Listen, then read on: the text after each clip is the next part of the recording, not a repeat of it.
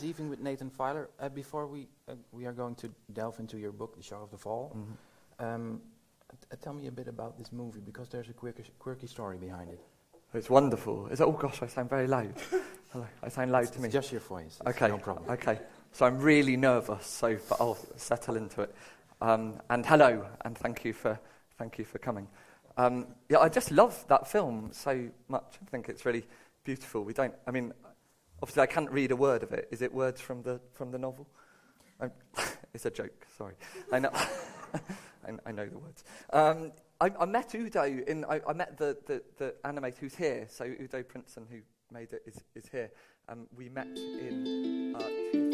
In a black cloud, I will love you forever and never. In a black cloud, I will love you forever and never. In a black. I didn't tell you where I live yet. It probably doesn't matter, but now I'll tell you, because then you can have some pictures in your mind as you read. Reading is a bit like hallucinating. Hallucinate this. An ash-grey sky over a block of council flats painted jaundice yellow. I'll buzz you up. It's the 6th floor, number 607. Come in.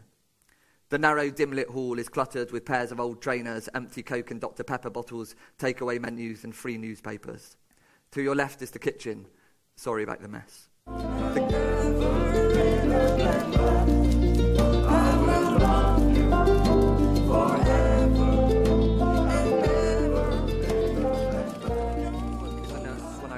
Writing the novel, I was working in a research role at Bristol University in an office with a wall behind me and no one to the side of me.